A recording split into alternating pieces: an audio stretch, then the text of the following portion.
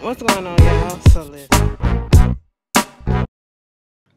So I was trying to decide whether or not I was going to split this up into two videos because this is two episodes in one. So I'm just going to put both episodes in one video just the same way VH1 wanted to air these shits. Okay?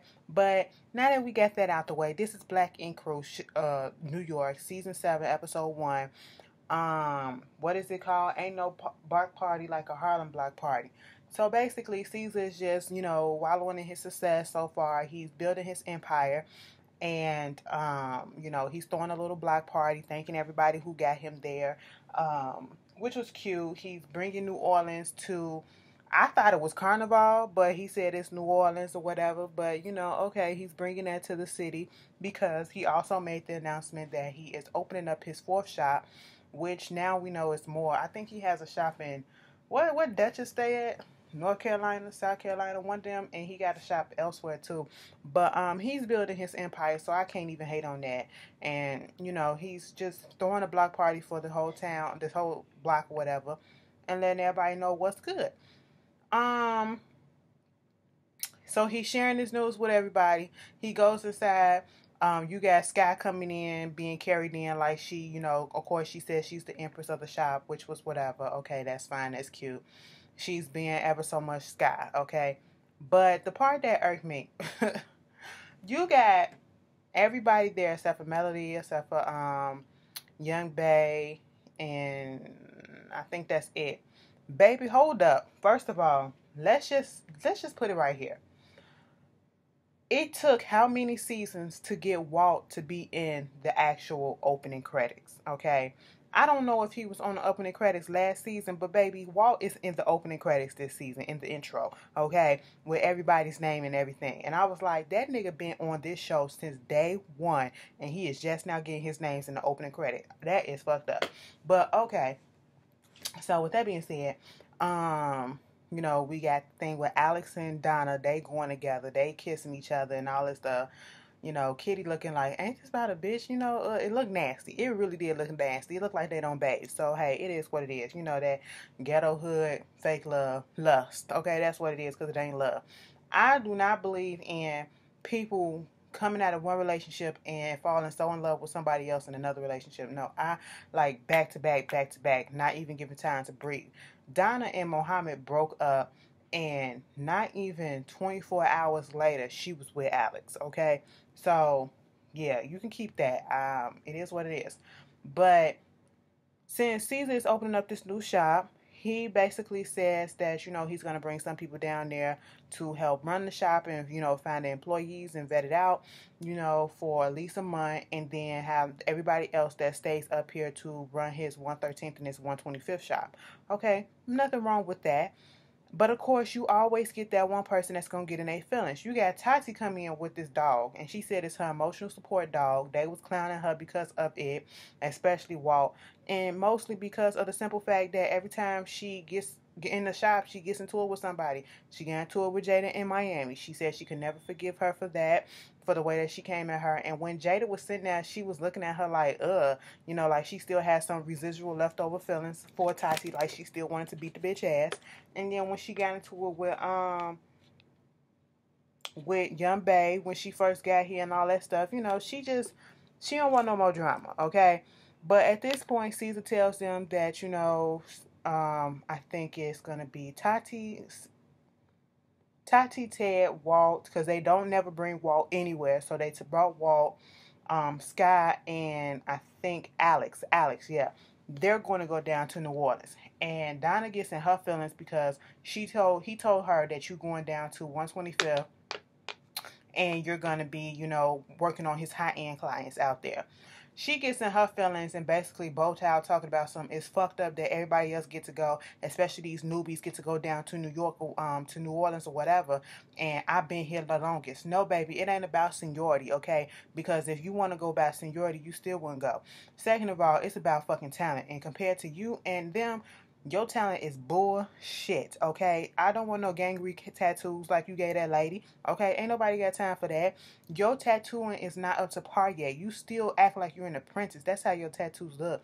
They look so elementary. So therefore, we need good representation to go down there. And that's why you're not going down there, okay? It ain't got nothing to do with seniority. Your shit just trash at the moment. You know, become better and then maybe. So she talking about some, I'm tired of you disrespecting me and looking me over and all this stuff, and I don't give a fuck about your stupid ass shop or whatever. I'm gone, and then you can call me when you finally see the value what I bring to the shop. He said, get your ass out of here, you big bitch. When he said you big bitch, I was about to say, you know what, Caesar, you wrong as shit, but then I said, you know what? It's Caesar. You wrong as shit, but she had it coming, okay? You know, we don't need to be body shaming, but girl, come on. You be thinking too much of yourself, Donna. You really doing. You need to pull that shit down. So she upset, and Alex take her out there to Coney Island, and they having a good time, and she fuck up the mood because Alex want to call her his girlfriend. She don't want to put a label on things because things are going so cool. But then, you know, she talking about some, I think you should stay down here with me instead of going down there to New Orleans. Stay up here with me instead of going down there to New Orleans. So he gotta stop his bag and stop his experience and stop, you know, him moving forward in life because you upset because you couldn't go down to New Orleans and, you know, he gonna be gone for a month or whatever. Like, girl, get over it, okay? He was like, no. Caesar has done a lot for him, so therefore he's not going to, you know, say no to him, and he's just gonna. This is a way to repay him by you know, looking up to Caesar, being a mentor to Alex and all this stuff. So I wouldn't have turned that shit down, bitch. You ain't even my girlfriend, so why should I turn it down?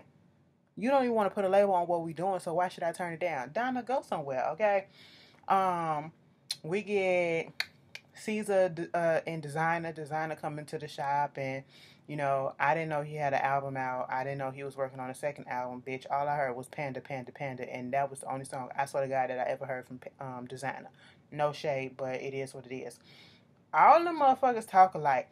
You can't understand shit that they saying. Put fucking subtitles underneath the shit with Caesar, cause Caesar draws his stuff out. It's like his lips are so fucking heavy, like, you know, you came from Bed-Stuy, and that's where we come from. And I got out like everybody else that I know that ever came from Bed-Stuy, they either dead or they in jail. I'm like, nigga, open up your mouth and enunciate a little bit, just a little bit. Like, you can enunciate Ebonics. I can understand that. Be like, yo, son, you know, everybody that I know from Bed-Stuy, they either dead or they in jail. Not they either dead or they in jail. I'm like, God damn. It irks me every time he opened up his mouth like that. But anyway, he gives designer a little tattoo. He pleased with it. Young Bae was with Melody, and Melody had took her to go to immigration so she can do her test for citizenship. Now, I don't know if Young Bae been doing this for a while. She's been studying and going through the process for a while. She's been in the country for 10 years because the way that they made it seem like she just walked up in there and she walked out with her citizenship, and she was a naturalized citizen of the United States, and she got sworn in and all that stuff because she was pregnant, whatever. She passed the test and now she's a U.S. citizen. They made it seem like it was real simple, okay? I wish they would have incorporated this into her storyline from the very beginning that she got on the show, so that you could show the process that it ain't really that simple, that show the process that she has been going through this for years or whatever. But it's cool that she went on ahead. When Walt found out that she got her citizenship, she was like, Donald Trump still let her stay up in the country? You know, I didn't even know. Like, it was a touch and go situation, because you know how Trump ain't letting nobody up in this country, whatever. So that was funny. But she wound up, it seemed like that exact same day, because Melody had on the same clothes that she had on when she went to the immigration with her. She wound up going into a premature labor and had her baby 5 weeks early. But he came out healthy, and they was able to take him home, and you know, she truly loves the baby, and that was a good thing. I like that part. That was a beautiful moment.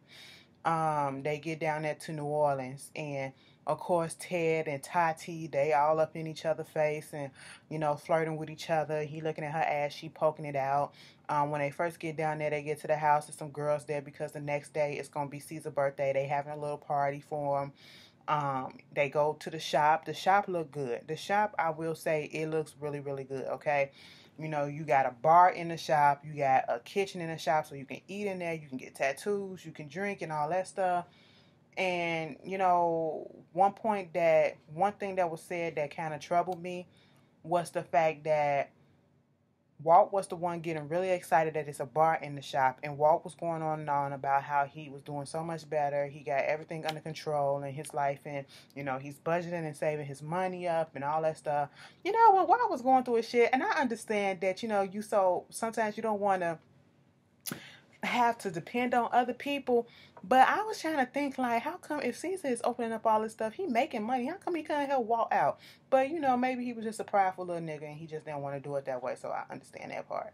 But Teddy was like, my confusion is, why is Walt so excited about this bar when he not even supposed to be drinking, but yet at the party he was drinking? And I said, that's not how 12-step and Alcohol Anonymous is supposed to work. You're supposed to now work to get your drinking under control. You're supposed to work to stop drinking, period, okay? Because it can be easily, once you're an addict, you're always an addict, okay? And so that concerns me.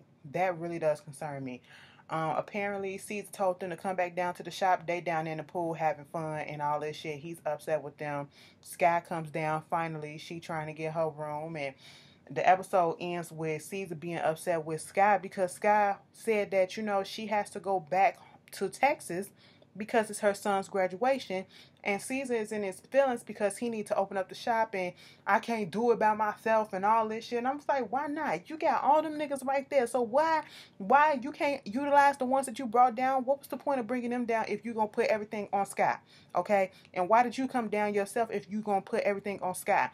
Grow the fuck up. And you getting mad because she want to stay down there for 4 days to be with her son, somebody that you know she did not have a lot of time with and she's trying to make up time for. Okay, that was very selfish of him. It really was, because he claimed that she didn't tell him about the graduation or being down there, and I feel like she did. I don't feel like she would have played around with that, and I just felt like he was being a little selfish little bitch. That's it. And that was end of episode 1. So episode 2, The Jokes of New Orleans, that's what it's called. And basically, I'm gonna zoom right through this, and I apologize for it, the review going the way that it's going, because of the simple fact that I am tired. It is 1:34 in the morning, and if I don't do this tonight, it's not gonna get done. So that's why I'm doing it. So I apologize out there. But anyway, so basically, it picks up where I left off with the first episode with Caesar being pissed off at Sky, but Sky's like, put these niggas to work, okay? Everything's gonna work out. You're gonna be good. Don't even fucking worry about it. So they all go out. It's Caesar's birthday. You know, they go to a titty bar, a strip club or whatever. I don't like saying titty bar. But they go to a strip club and, you know, everybody's having a good time. Then here comes Donna. She come lurking in. We see Alex with some strippers. He wasn't doing nothing but, you know, palming their asses. That's what they do in strip clubs. And of course, she gets in her feelings because he didn't get up and greet her. Okay, and he was still sitting there like he didn't really see her or whatever. But at the end of the day, I get how you can see that as a little bit disrespectful, because technically that's, well, you, in your mind, you think that's your man or whatever, and he didn't get up and greet you, but you didn't want to put a label on it, so what the fuck? And second of all, you ain't supposed to be down there, and third of all, it's a strip club. That's what you do, okay? It ain't like he was over there, you know, drinking shit out girl boobs or whatever, or, you know, biting the ass, or, you know, kissing on them and fucking them or whatever. You didn't see them doing that. He was just sitting there like that. He wasn't doing shit. What else he supposed to do with a stripper? You know what I'm saying? So she, of course, goes off, causing a freaking scene, and it's just a mess. They brought New York down to New Orleans, but hey, it is what it is. Back in New York, you got you know, Melody and Jade and Kid talking about the whole thing with what's her name?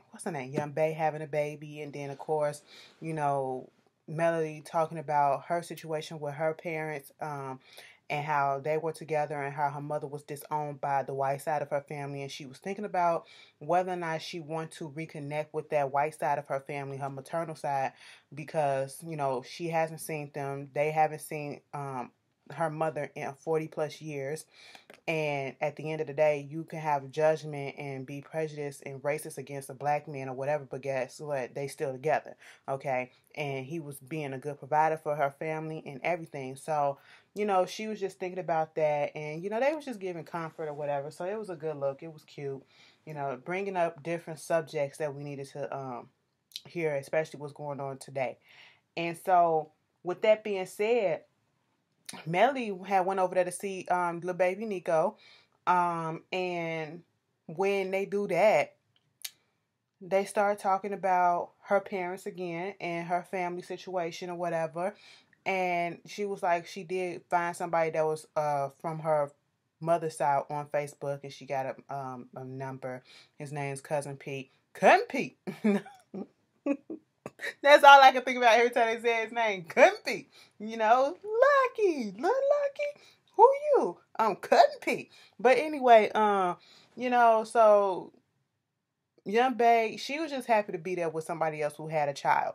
And she was encouraging her to reach out to her family. And she called that man, and that man literally said, well, me and Karen ain't close. Okay, I do remember her, but we ain't close. And therefore, I don't know. Just give me a few days, and I'm busy right now. So I just felt bad for Melody because she took that to mean that they still harboring the same feelings, the same racist thoughts about the fact that she done ran off with a black man. And the only reason why she reached out at that moment was because, Caesar got a shop open down there in New Orleans. And Pete and her family are from there. Her mother's family is from Louisiana. So I felt bad for her. I felt bad for her. In this day and age, it's very much alive and well that people don't want to be associated with people of other races, other ethnicities, and nationalities, and things of that such. And it's very sad that that thinking still goes on. I have no problem with interracial dating as long as your motive, not your motive, but your preference is pure. You know what I'm saying? And when I say pure, meaning that there's no self-hate behind it. That's what I'm talking about. Because you do have some people who will say they will never date somebody of their same race or whatever, and I just don't understand that. But okay. Moving on from that, I felt bad for Melody. I really did. But back at the shop in New Orleans, Caesar wants to have a soft opening. That's what the whole thing that he was, being upset about with Sky. And at the end of the day, after everything that happened, maybe, maybe Sky should have stayed. But then again, I wouldn't put that on her because after seeing how everything went down when Sky went back to Texas, it's understandable how come she stayed as long as she stayed. She deserved to have as much time with her son as she wanted to because he wasn't going to be there as long as she thought he would be. She was able to get there to see his graduation, and she was very proud of that because of the simple fact that she at least got through to one of her sons. And, as we saw, I believe the relationship is okay with both of her sons now because I did see a picture recently, her posing with both her sons, and they was all in the same place and they look happy. And so I hope we get to see that story unfold in this season with her storyline as to see how that reconciliation happened between her and Genesis. But she was very much the proud mother, and just happy that she was there to be able to support. And I do love and respect the fact that when Sky sees his adopted mother, which she has no problem with him calling her mom, and the lady has no problem with Desline calling Sky mom either, and there's a level of respect amongst each other. And I love that. There's no contention, there's no hating, there's no jealousy, no envy, or less. We not seeing that. And I like that. They're all getting along for the sake of him. And you can see that Scott is truly, truly appreciative. Threw him a little Hawaiian luau party afterwards and then got him a car. And at that point found out that no, he's supposed to be leaving because he enlisted in the army. And then they had to sit down. Of course, Sky was in her feelings about it, and it's understandable because she said she just got this time with him. They haven't even been in each other's life for real, for a year, not even a whole year yet. And so, it's understandable to have those feelings, but she know that he's a grown man and she gotta let her baby go and let him do what he needs to do. And he said, I can go to the army, I can get out, I can still go to college for free and still be getting paid because I'm in the army. And it's a guy that's supposed to come there right in there to pick him up. And when they was talking, was I the only one who had thought, like, for a second, thought that this was gonna be like his way of saying that Genesis, reached out and wanted to get back together, and the surprise, or the guy that was supposed to come pick him up, he really wasn't going to the army, but it was going to be a surprise for Sky, and it was going to be Genesis. But of course that didn't happen. It really was the army recruiter dude that came there to pick him up, and that was a little sad, touchy moment. But it's good that they still have their relationship intact though, and she was able to share that moment with him. We get back in New Orleans. Alex trying to butter up to what's that girl name? What's Donna? I was about to call her Destiny. Wrong show. Donna, okay, get back with her, brought her little teddy bear and all that stuff, and of course she throw a little fit, throw the teddy bear out. You think you can do this? You ain't even gonna admit to what you did and all this stuff. He was like, look, I was just having fun. You better be glad I ain't do this and do that. You ain't see me, fucking and stripping and all this stuff. And I'm just sitting here like, oh, I don't care about this scene. And then to woo her back, what he gonna throw out there? I love you. You love me? But guess what? I love you too. You for real? Yes. I was like, okay, if that's what you want to feel, that's what you want to feel. At the end of the episode, Caesar had hired a new tattoo artist from New Orleans. His name is Ace. He's been tattooing for 10 years, right? Now, correct me if I'm wrong, because he look like he black and Asian, okay? So he look a little Malaysian. If anybody y'all watch Growing Up Hip Hop, either the first or second season, remember when Romeo was up in there and he was in the studio supposed to be working on an album or whatever with his little crew or whatever, and the little Blackanese Malaysian dude that was there, was that Ace? Because I remember the look and I remember the dress. I was like, is that him? He looks so familiar.